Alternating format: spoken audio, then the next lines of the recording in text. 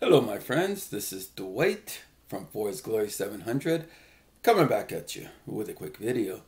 And in this video, I just wanted to comment about a situation that's happening here in Toronto, Ontario, Canada. And the situation that we are faced with here in Toronto is that there is apparently a teacher in one of our public schools that apparently attended school during this past Halloween in blackface.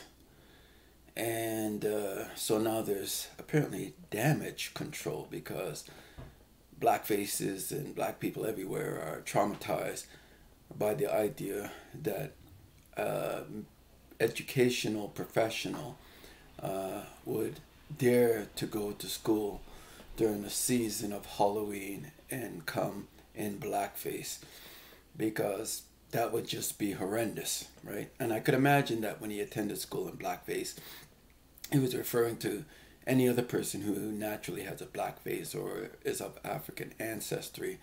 He started hurling insults and referring to them as niggers and monkeys and melon heads and all that stuff. I could just see that happening right now, that's exactly how he conducted himself. But based on what I've heard through the mainstream media, and I don't really believe anything they have to say, even if this may not even be a legitimate story, it might be just something to create racial tensions. But my understanding of the events as they have narrated it is that he just showed up to school in blackface.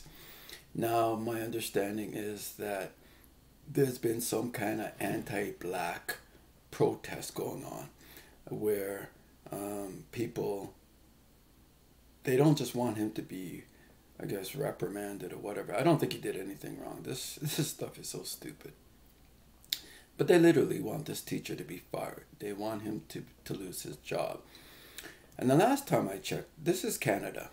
And our current Prime Minister Justin Trudeau, he has a past history of showing himself in blackface. And there's even photos of him being in blackface.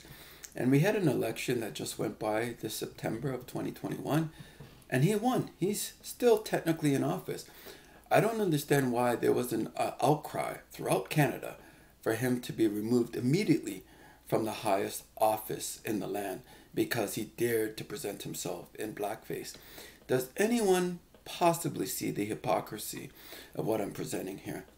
I think we live in a day and an age where people are hypersensitive, and we are being rewarded to behave and act like a bunch of crybabies and to look to those who are supposed to be our political leaders. They're not mine, but that are supposed to be our political leaders as a means to rescue us from mean people that may say or do things that we don't agree with. We need to grow up. We need to act like mature adults, assess each situation individually. I don't believe this teacher, in terms of his actions, was in any way being malevolent in his actions. I think he probably just thought it was something cute to do, and he did it. I really don't have an issue with it at all. I think the difference would be if he went there in blackface and then he presented some serious stereotypes of black people and started making certain racial comments that would sort of go along with the idea that he has of being in blackface, but none of that was presented. So all of this is quite stupid, and I think people are buying into the whole cancel culture and all the BS that's associated with it. We're all being played like a fiddle, and people are just going along with this level of immaturity, I would say, and a lack of self-respect. Like, grow up. That's all I have to say. Just grow up and conduct yourself like a reasonable human being.